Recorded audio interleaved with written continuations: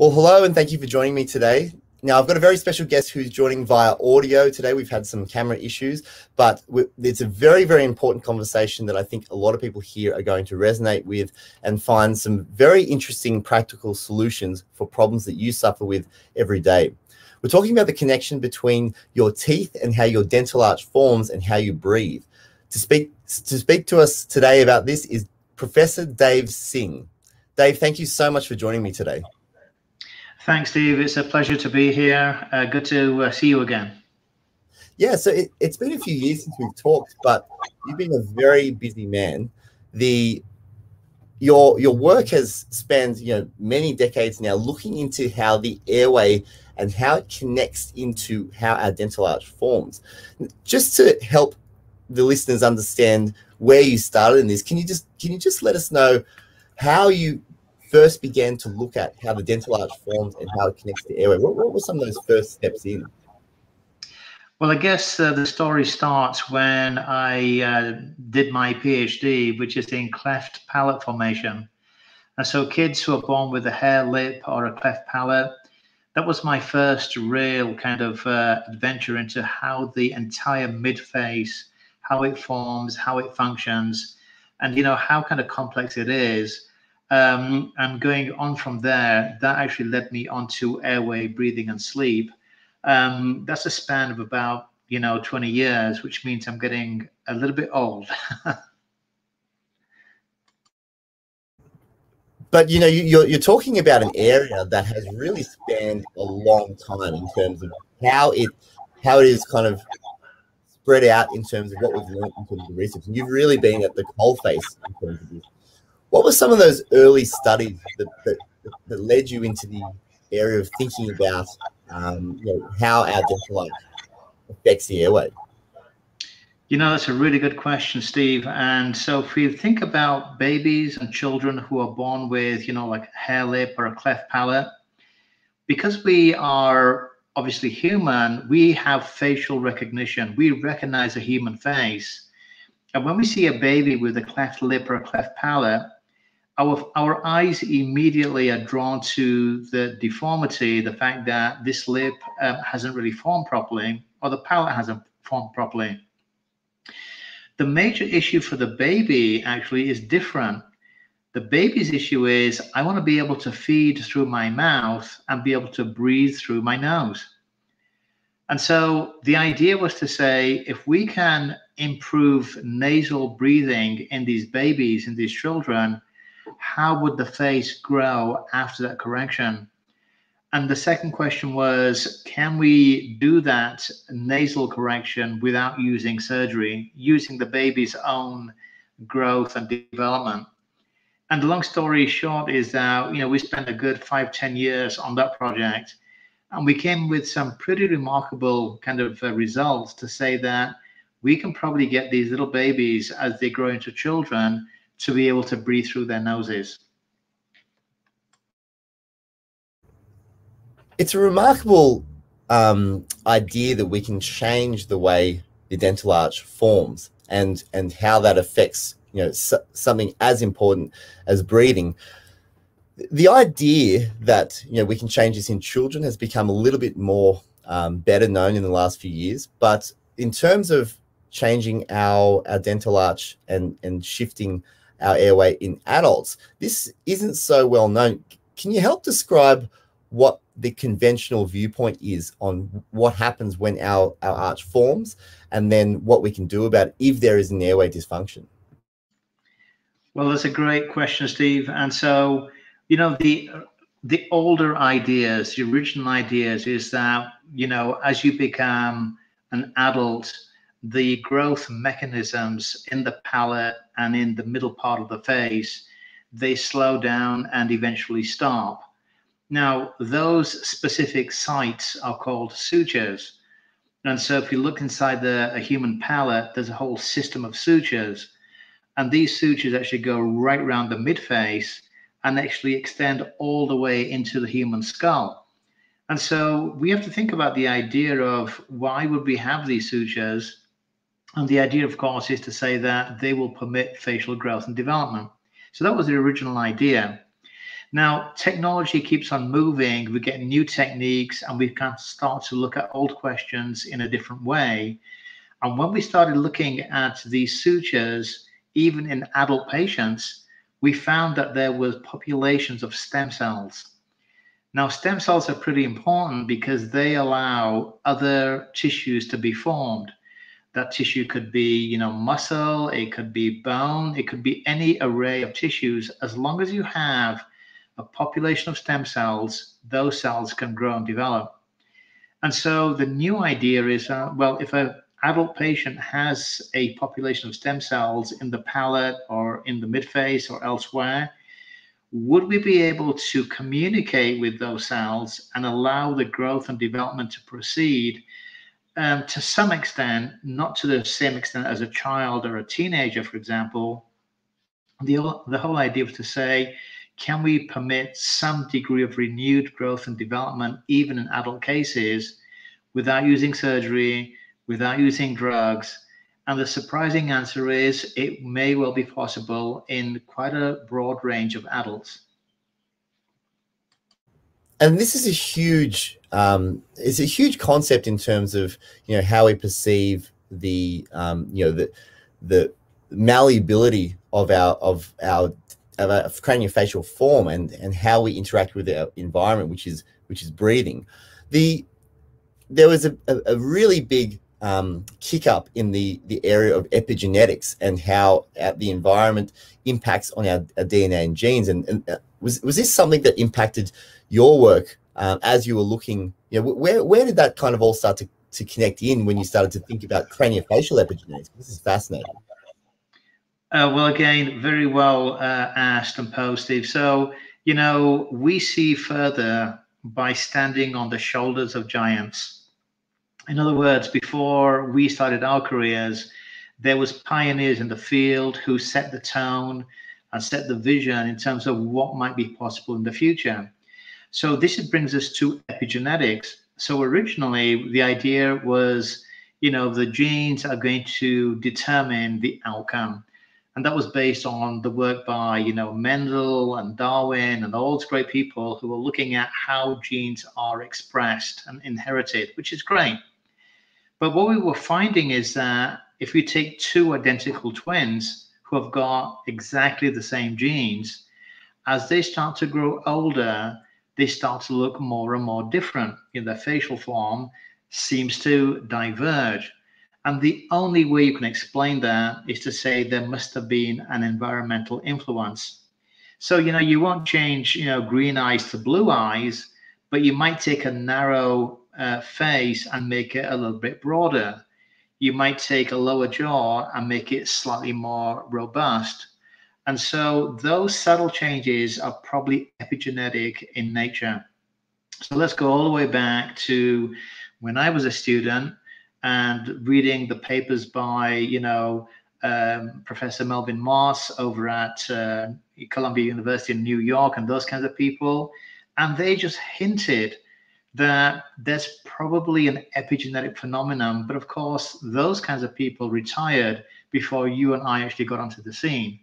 And so what we did was to look at the original ideas using the new techniques, molecular biology, molecular genetics, the digital, techniques that we have, the 3D scanning and the 3D imaging, revisit the ideas and come up with a slightly different solution.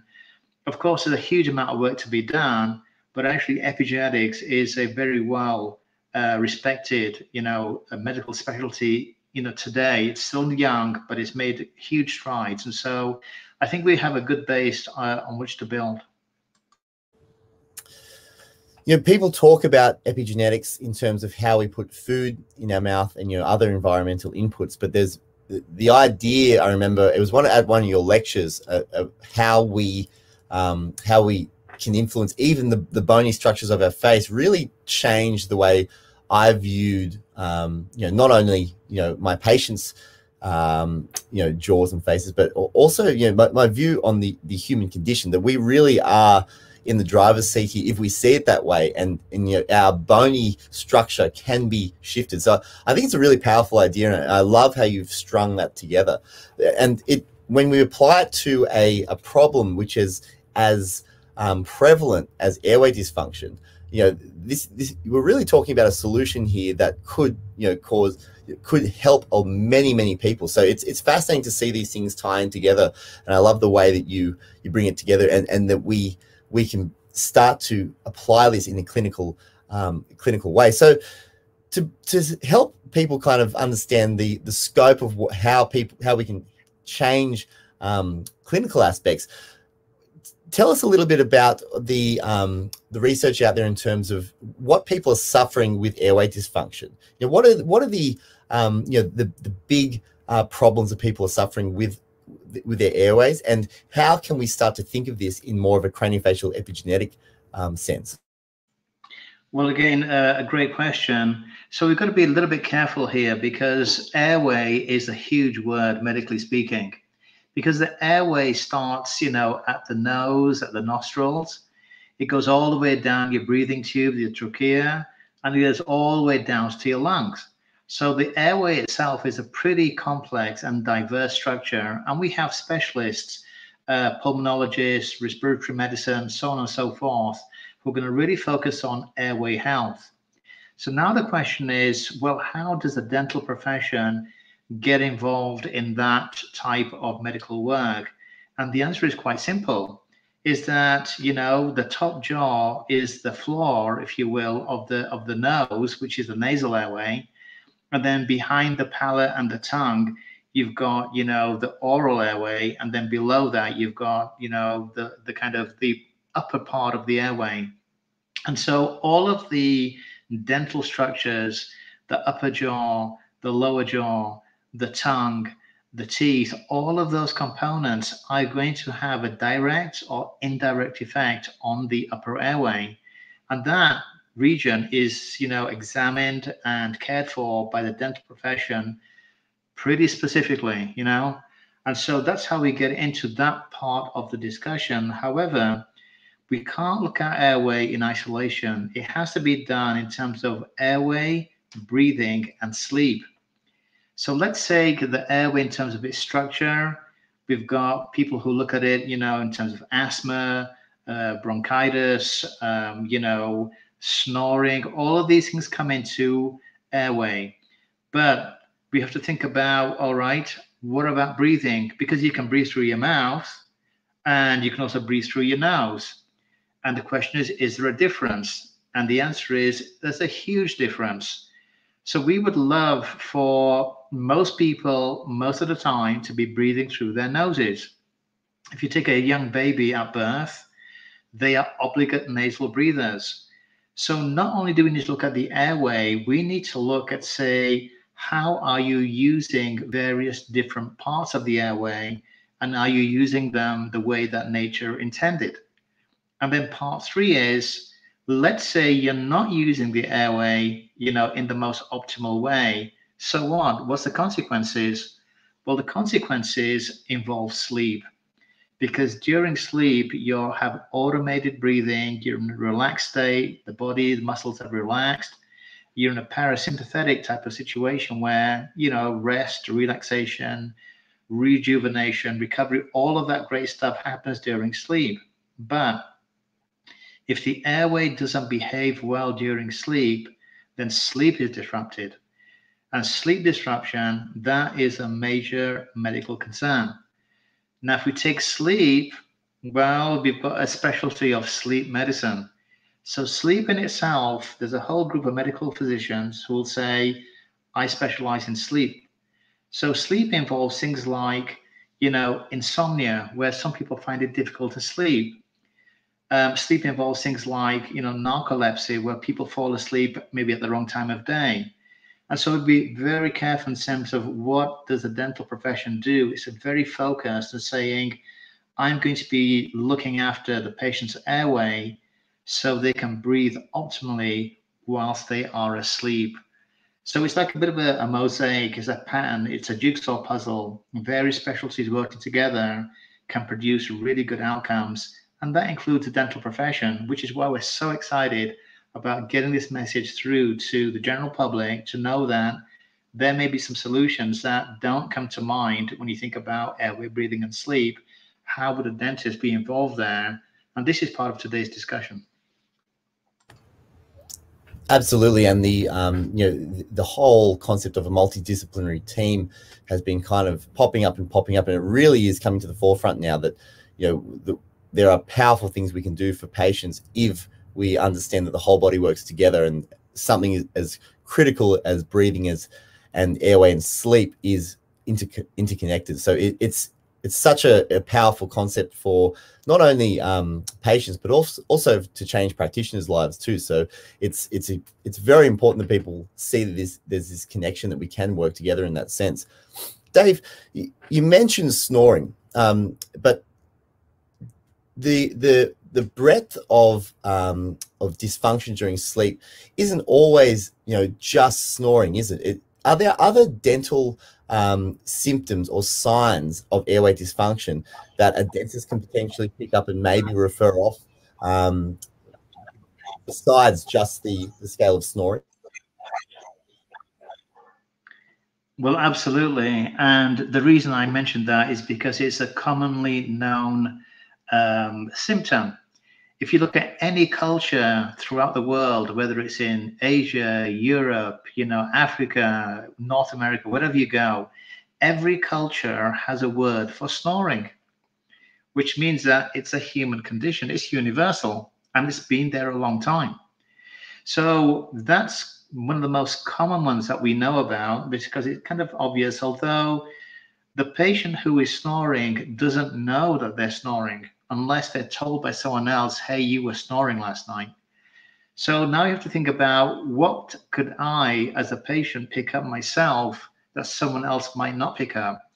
And one of the things is like tooth grinding, bruxism, and clenching, so that the teeth are actually worn away. And so what happens during sleep is that if the airway collapses and you're not breathing, there's a flight or fight response. Wake up and take a breath. And that stress is related to a brux or a clench or a grind. So a little bit of the tooth tissue is actually worn away when you're grinding and bruxing during sleep. Now, that happens both in children and in adults. So a little baby child, young child, 3, 4, 5 years old, who is sleeping, the parents just need to observe, is it silent and friction-free sleep? Because babies and children, young children, should not be making any noises when they are asleep. And so, you might notice that a child's teeth are being worn away. Well, if they're baby teeth, they are going to wear away because they're going to be replaced by, the adult teeth later. But in an adult, if you've got tooth wear and it's kind of significant, the patient might go to the dentist saying that my teeth are sensitive to hot or to cold or that kind of idea. And what the dentist might find is bruxism has caused the teeth to wear away. The underlying tissues have been exposed and they're sensitive to heat and, drinks and ice, that kind of stuff. So don't be surprised if you go to a dentist and saying this tooth wear is actually related to your behavior during sleep. And that's the underlying issue that we have to address. So there's many conditions that are related to, indirectly to sleep, that the dentist or dental professional can pick up. I'll just give you another one in passing. And, dentists and orthodontists, we take photographs, facial photographs of the patient from the front, when they're smiling, from the side. And sometimes what you see is like a double chin. And so that double chin represents obesity. Now, most people will pick up obesity, you've got a big waistline or you're a heavy person, but that can actually extend into the neck and underneath the jaw. And that deposit of fat tissue, what it can do is put tissue pressure on the airway when you lie down and sleep and cause airway obstruction. And so we need to think about nutrition. We need to think about lifestyle. All of that stuff comes in to say, how would this accumulate, aggregate, and maybe lead to a diagnosis of something like sleep apnea? And so there's so many different ways that we start to pick up this underlying condition. And I've just talked about some of the kind of, facial features like, facial appearance and tooth wear and snoring. But there's a whole host of medical symptoms which suddenly come into the equation, which, are picked up either by the dentist or by the medical profession. That was my next question. Do you have a what have you found in terms of your clinical observations, in terms of what kind of other problems do people suffer from? So say they might be they might have a suspicion they're grinding their teeth. What other areas in their body or conditions should they be watching out for? Well, that's a really interesting question, because we have been recently talking to our cardiologist colleagues, and they are intrigued by what happens when you go for a dental checkup. Because it's not unusual for the dentist now to take a blood pressure reading or recording at a dental appointment. And we've done that historically for so many different reasons. What we don't do as dentists or as orthodontists, what we do not do is we don't diagnose hypertension or any other type of cardiovascular issue. But if we take a reading in the dental office and it has a high blood pressure, we're going to refer that patient to a cardiologist or a physician to check out, to find out, why does this patient have high blood pressure? And what the studies show is there's a very high likelihood that if you have a diagnosis of hypertension, high blood pressure, that sort of thing, the next thing to do, one of the things that we need to do, is take a sleep study to find out if you have a diagnosis of sleep apnea. And so the reason why that's so important is because hypertension is associated with, heart attack, heart failures, strokes, all of those very major medical issues. And if we can prevent a stroke, if we can prevent a heart attack, if we can reduce the severity of the stroke or the heart attack, or we can push it downstream by 5 years, 10 years, the quality of life of that patient is going to improve dramatically. This is where the dental profession has an edge on our medical colleagues, because we tend to see patients on a more regular basis and more frequently throughout the year. And so we can pick up changes, in weight or behavior or signs or symptoms, and then, collaborate with our medical colleagues to say, what is the working diagnosis here? What is actually going on systemically with this patient's health? So other things to think about are things like diabetes. Now, again, to the dental profession, it's well known that if some people have kind of really poor gum health, there may be an underlying condition or association with diabetes. The dentist might be the first person to pick up a possible screening of diabetes. And so diabetes, again, is a condition that is associated with sleep apnea.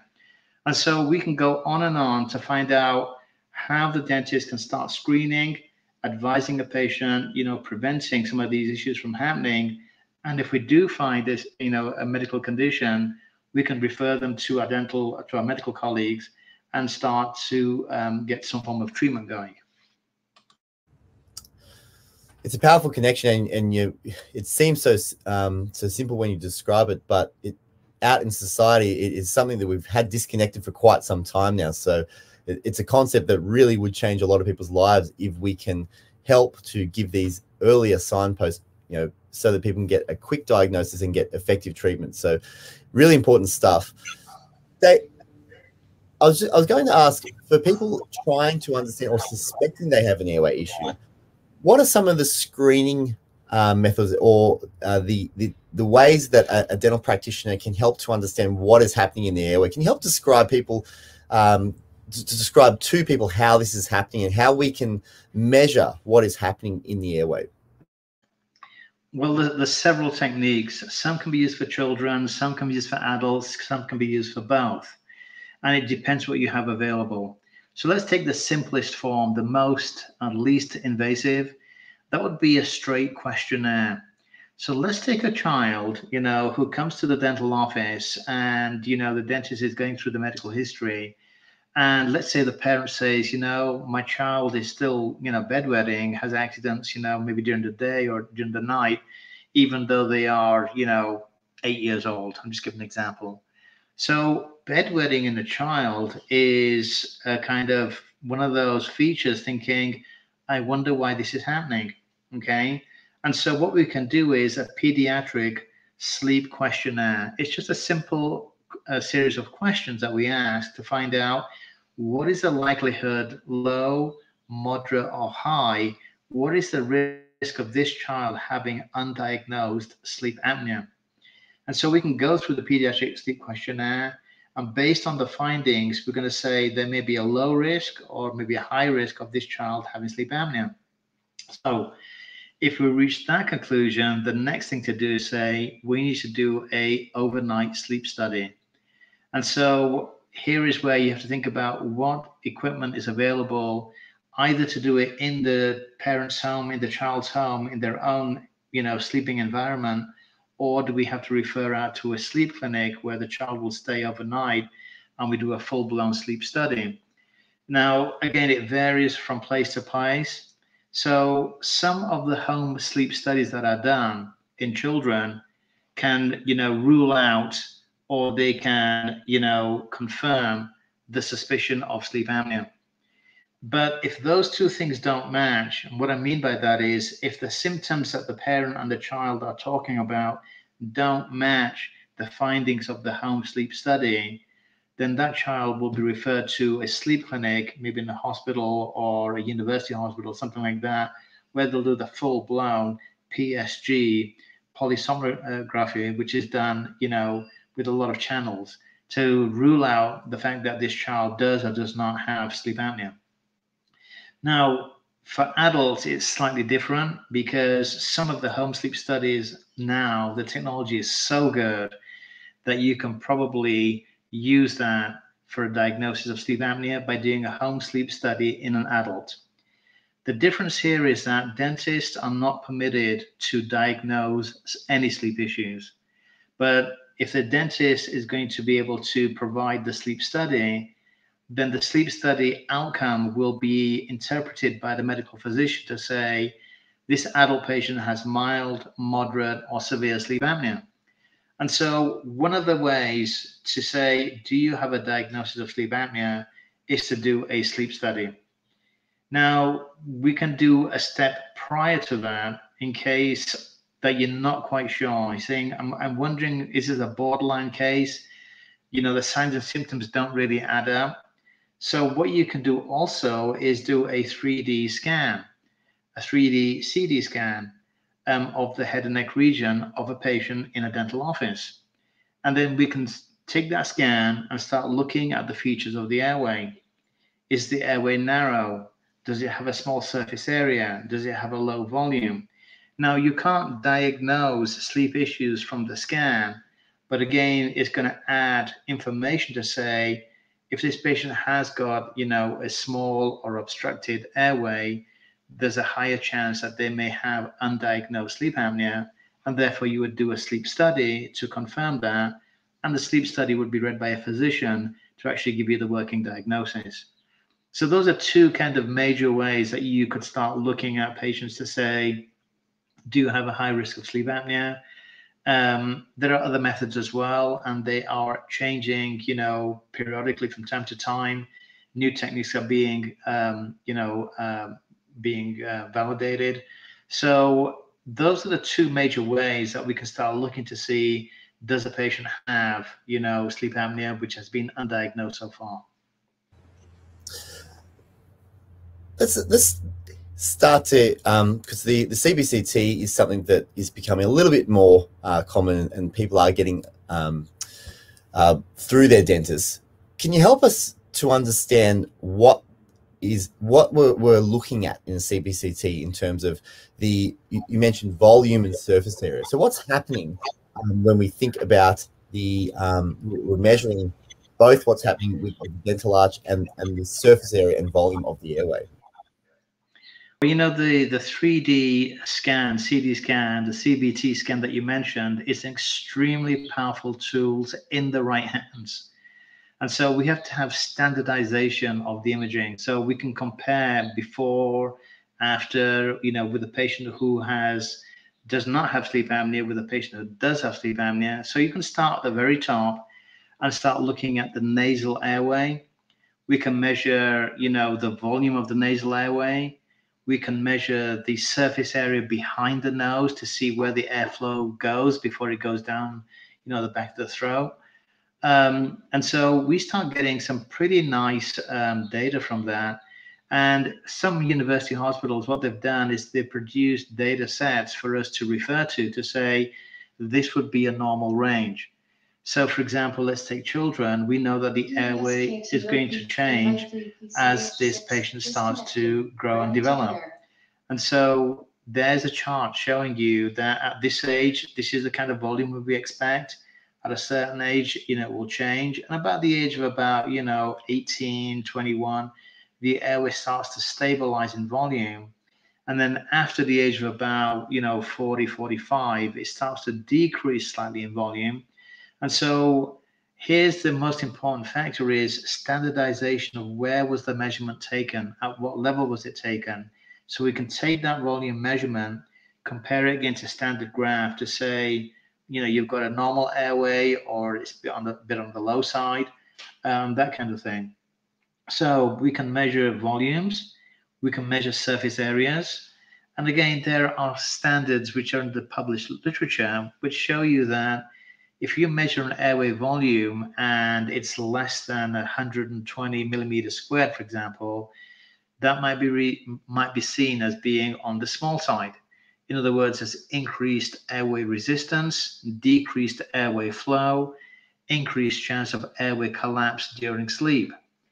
And remember that these measurements are taken during the daytime, and we know that the airway changes its behavior when you sleep. And so again, you can't diagnose from a single measurement from the cone beam, but it's a really good way of gauging how close you are to what we would call a normal airway to one that is kind of constricted or restricted. And then the other thing to think about is, how the airway is going to behave, because children, they have a smaller airway by definition. But of course, surrounding the airway is a group of muscles. Now, these muscles are not under our control. They're under the autonomic nervous system, which means they can relax and they can tense, due to other mechanisms. So in children, the airway muscle tone tends to be higher, which means that even though the airway is smaller, less chance for it to collapse. You can have an adult with a very large airway, but if the muscle tone is low, there's probably an increased chance of collapse. Let's go back to children. If we look at the airway in children, some children have big tonsils, big adenoids, which are actually physically blocking the airway. We take an adult patient by the age of about 16, those tonsils would typically regress completely and not cause any airway obstruction. So we get so much information from the 3D cone beam scans. It's wonderful. However, we have to balance that with the functional parameters. What is the, airway behavior during sleep to say whether this patient has sleep apnea or not? And so really it's a combination of factors to get a working diagnosis. And Dave, in your recent your work, you've just published a textbook based on all your clinical experience with Vivos and the research prior to that. But you've used the term pneumopedics, and so what can you tell us about what? I mean, I think you were describing this whole connection here, but tell us how you came to that word and to describe this whole connection between craniofacial growth and breathing. Well, because technology moves and we have new findings and we start to get new concepts being developed. So let's take a well-established, protocol, orthodontics. Ortho means, straight, and dontics is teeth. So orthodontics is straightening the teeth, improving the teeth. We understand that. Let's take another example, orthopedics.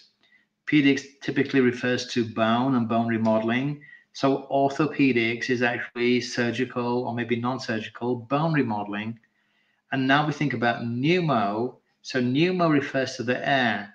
So pneumonia, for example, is an airway disease. So pneumo and then pedics, which is really remodeling, pneumopedics becomes airway remodeling. And so we want to describe what we see based on our observation, based on our measurements, and consistently and reliably. Let's take a couple of examples, common examples, one of which is, we'll just take asthma. Asthma is a well-known airway disease. And what we know is that the airway undergoes physical structural changes, which are described as remodeling because of the nature of the disease of asthma. Similarly, if you look at the nose, people with rhinitis, allergies, nasal allergies, that part of the airway also undergoes remodeling during, a long-term chronic patient with rhinitis, their nasal airway undergoes remodeling. And so what that tells us is that there is a mechanism that exists in the body to allow the airway structure to be changed, either beneficially or in the cases I've just described, in a detrimental fashion. So let's take that as a starting point and remember that stem cells have been isolated in almost every part of the airway, from the nose right down to the lungs. And now we have to think about, what if we were able to somehow get those stem cells working in our favor to remodel the airway so we can breathe and sleep better, at night. And so this is a novel idea. It's a new idea. It's gaining, more and more support as time goes on. And so this is the nature of medical research, is that you come across a finding, an observation, you try to develop that into a protocol, then you test it to see, is it safe? Is it effective? Is it something that can be applied to the population in general? And so you can regard this as the first step in a pretty long journey. But so far, we're optimistic and pretty hopeful in terms of where we will go with this. So we're beginning to describe this way that a patient can walk into an office. They can describe some symptoms associated with sleep. A dental practitioner, or maybe they're referred from a medical practitioner to find out what's happening in the mouth. And there might be some oral symptoms. There may or may not pick up a sleep disorder. But can you, so the testing, so we can begin to measure the volume and the airway itself, and the surface area, sorry. But so can you help to describe what you penned as biomimetic oral appliances? How can these begin to interface and change the airway? And what have you seen in your clinics, and how does this begin to apply in the patient sense? Well, biomimetics is a big topic. It's getting a huge amount of attention these days. So biomimetics essentially is, you are mimicking nature, you're copying nature. And so if you take robotics, people are now bioengineering limbs and various other body parts that are used as implants or adjuncts. You can have structures that are implanted into the eye, into the joints, so on and so forth. And so biomimetics is, I'm going to replicate and copy the natural design, and we can take that as a general principle and then focus right in and say, okay, how would that apply to the dental profession? Well, one very obvious way is biomimetic dentistry. And what that means is we are using dental materials which mimic dental tissues. So let's say a patient needs a filling, and in the good old days, you would do an amalgam filling, silver amalgam filling. And we found out later that, it's probably not the best material. It's not a bad material, but it's probably not the best. And so what the research did was to develop and identify materials that mimic the behavior of enamel, that mimic the behavior of dentine, so on and so forth. And so you can restore a tooth with a material that behaves like tooth tissue. Now we take that idea and expand it a little bit further and saying, how about a device or an appliance that you wear inside your mouth that mimics the way the jaws grow and develop. And so here we are doing, the general term used is things like palatal expansion and, repositioning the mandible, which is the lower jaw.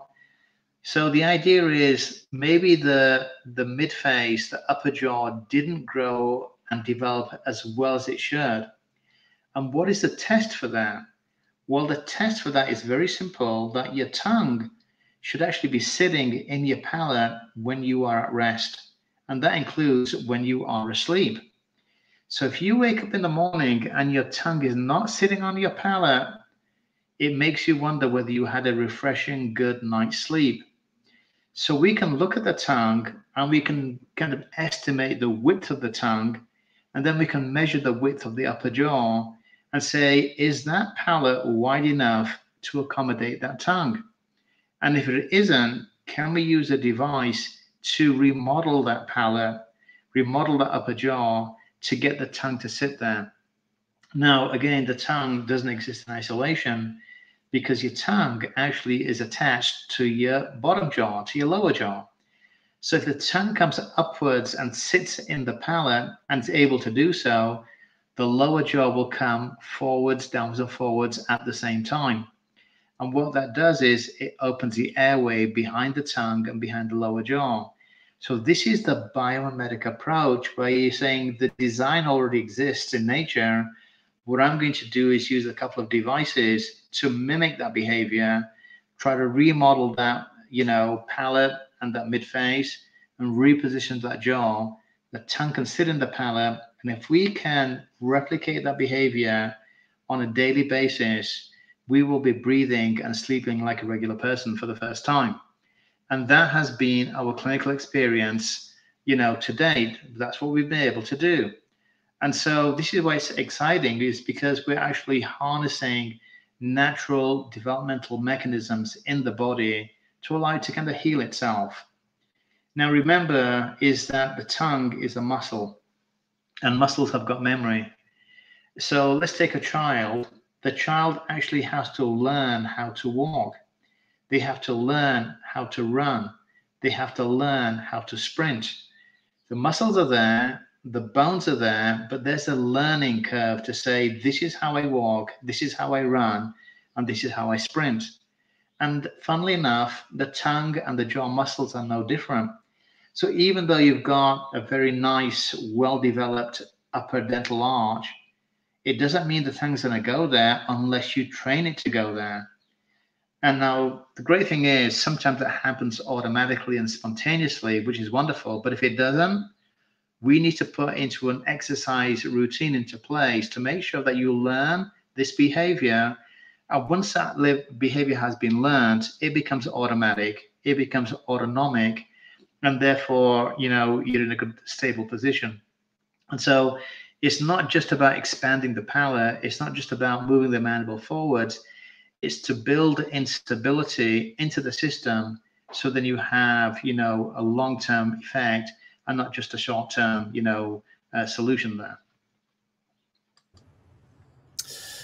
It's really a testament to the term biomimetic when we think about, changing, potentially assisting the structures of the jaw to be, to be as in the dimensions that they are, they're meant to be, but then getting the soft tissues to support this for the long term as well. And that really is the challenge for both practitioner and patient in this space, that there is this battle between both, the structure, and then how do we help the soft tissues to support this posture long term.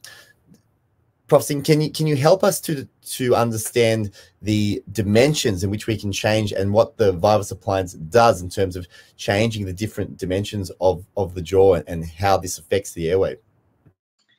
Well, dimensions is a wonderful term, and we can kind of break that down into size, shape, and position. So size, we can measure size. How long is something? How broad is something? How deep is something? And we do that routinely. We make all of these measurements. And that's showing us, things like, surface area and volume, like we mentioned. So that's part of it. So we can say, the palate got wider, But as it got wider, the actual volume of the bone increased because you just didn't do it in isolation. So that's part one. But number two is shape. And this is critical for behavior. So we think, hey, we've got a nice wide palate, everything should be hunky-dory. But you've got to think about behavior, clinical behavior. I'll give you an example here. Let's take a dice, the dice that you throw when you go to the casino or whatever. So you've got a dice here, and the dice have got a certain volume which you can measure. Now think of a marble. The marble has got exactly the same volume. It's the same size, but it's completely different shape. So when you roll the dice and you roll the marble obviously is going to go a lot further because of the shape information. And so when air goes through the nose, it goes through the airway. You might have a huge, big airway there, but the shape will say, this is how the air will behave. Are you going to get turbulent flow? Are you going to get laminar flow? Are you going to get a combination? Because when air goes through your nose, it's not just the size of the nose or the nasal airway, but it's the shape inside. And so nasal airway is very kind of interesting and complex because we want to smell what we are breathing. So when the air actually goes into the nose, first thing is it goes up into the olfactory region, and we say, wow, there's roast beef for dinner. You get the aroma, you get the smell sensation. And then after that, the air will pass past the sinuses, flow, laminar flow past the sinuses into the airway. Now, why are the sinuses important? Again, this comes back to size. The upper jaw has got a volume, but that upper jaw is not completely built of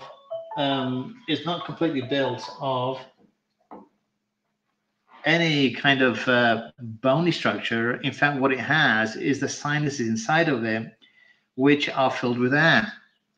So this is very interesting because now you've got a wide palate and a bigger upper jaw, increased volume, but inside of that volume, you've got two big sinuses.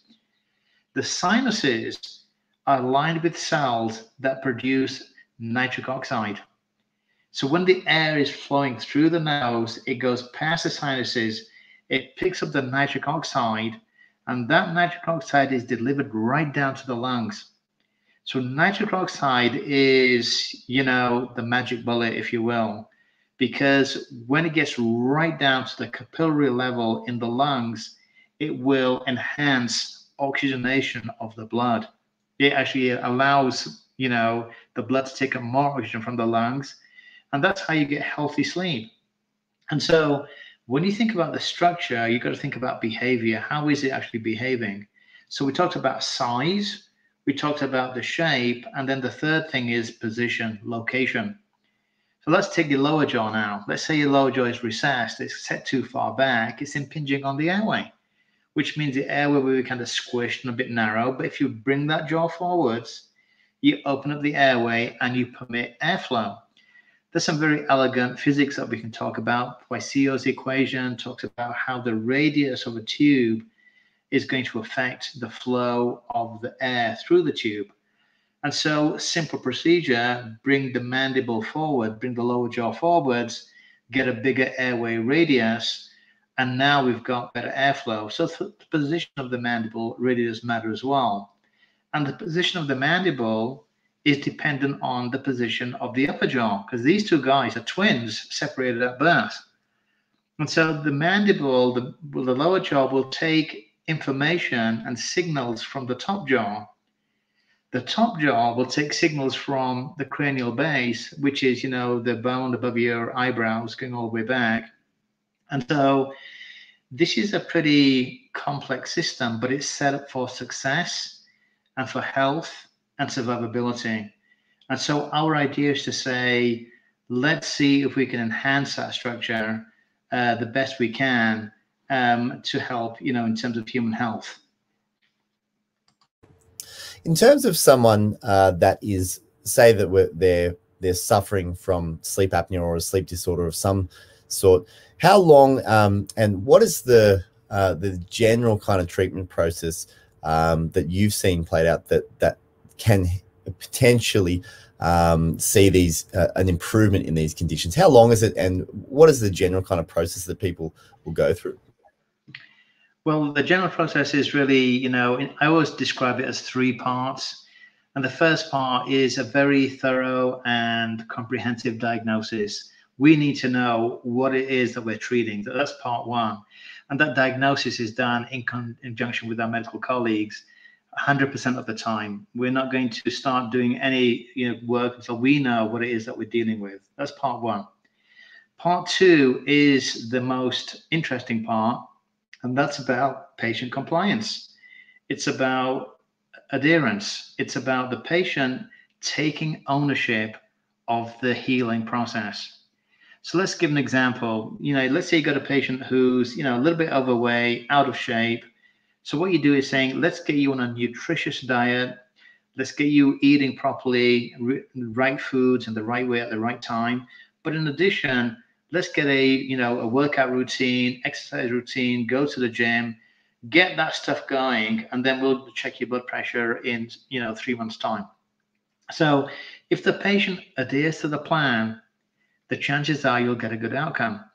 If the patient wears the device as prescribed, they will probably get a good outcome. Now, when I say as prescribed, remember we're working with nature. You sleep at certain times and you're awake at certain times. And that is not a coincidence, because there are different hormones that come into play when you're awake and when you're asleep.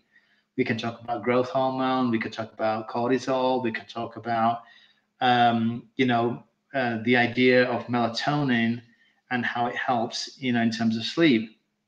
And so what we have here is a protocol saying, I'm going to mimic the natural circadian rhythm, the daytime, nighttime rhythm. And so you start wearing the device in the late afternoon, so after school, after work, after the office. That's when the device goes in. You take it out to have dinner, you brush your teeth, you pop it back in. You wear it all during the evening and then all night long. That's about 12, 14, 16 hours, but you do not wear it during the daytime. Why is that? Well, what we know is in stage 3 sleep, so when you go to sleep, there are different stages. During stage 3 sleep, deep sleep, you start to produce growth hormone. So when a kid is growing, actually they grow when they're asleep. That's when the growth actually occurs. And so when you wear the device during sleep, you're going to harness the growth mechanism of the body and allow that, palate, the maxilla, which is the upper jaw, and the lower jaw, to start to grow and remodel and change ever so slightly. Now, this is a slow process, but it can take 9, 12, 18 months, depending on the case. Some cases are mild. You get them done, in 9 to 12 months. Some cases are moderate and some cases are severe. I always give the idea of take 10 children at random and say, run 100 yards. One kid finishes first and everyone finishes later.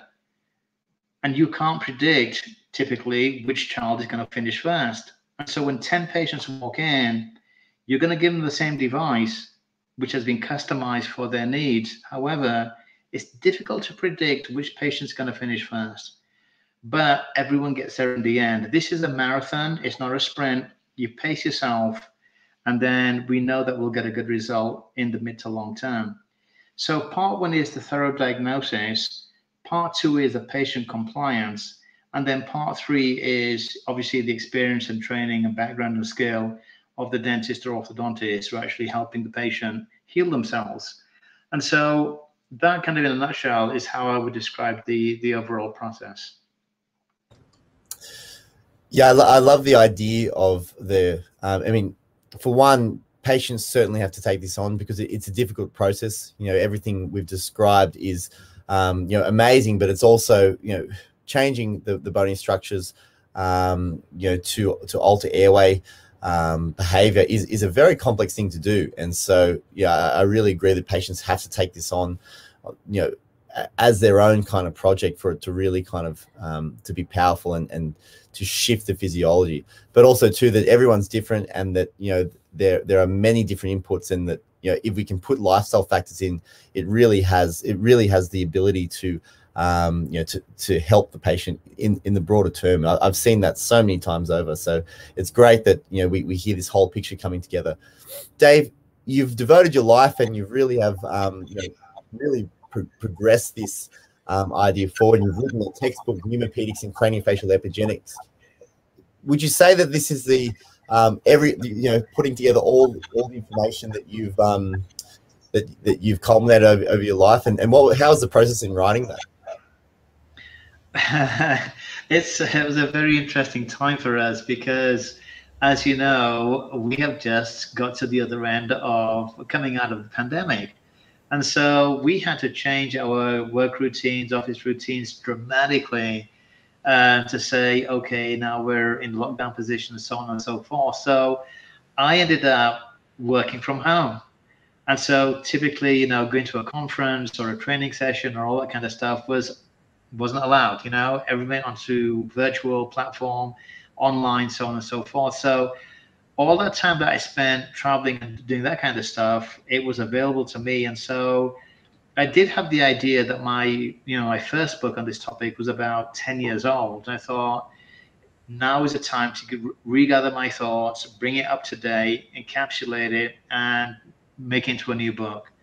And so that's exactly what I did. And so during the pandemic, I would spend, time researching and finding new papers and articles, new ideas and new data, putting it all together, trying to make it cohesive and readable. And at the end of it, I came up with something which I thought it was okay, but, I'd written this in a pandemic, which is very unusual circumstances. So what I did is I sent it along to a couple of my colleagues, one of which is at Stanford University in California. And I said, have a look at this and what do you think?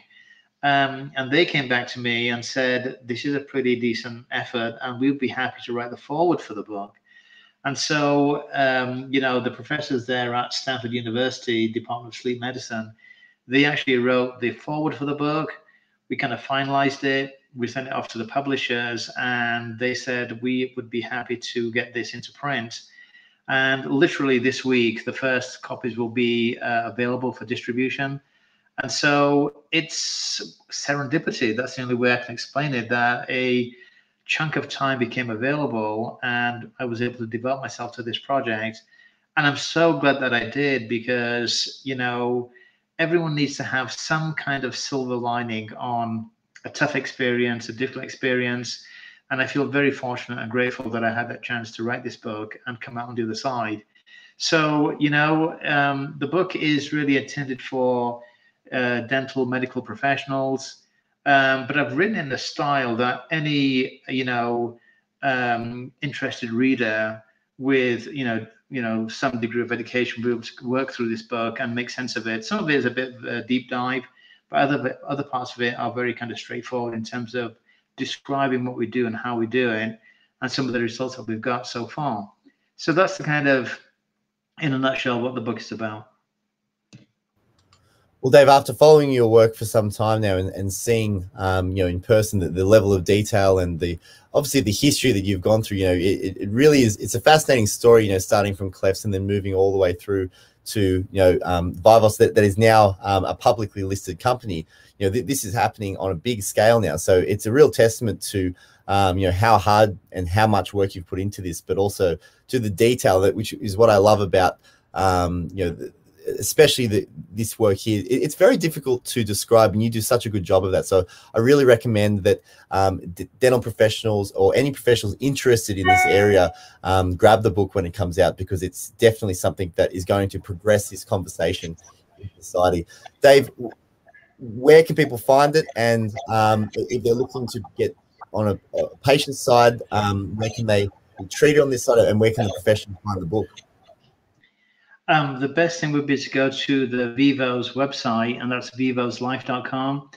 And so, the disclosure statement is to say that I'm the founder and chief medical officer of Vivos Therapeutics, and their website is VivosLife.com, VivosLife.com. And, that's the way the professionals can get the book. We also have a link on Amazon, and I can send that along to you, Steve, and if you want to attach that then maybe people who are interested can click on that link and see the book for themselves. It sounds good. I highly recommend it. Dave, thank you so much for spending the time with us. I know you're a very busy person, and we look forward to seeing how this conversation pans out in the future.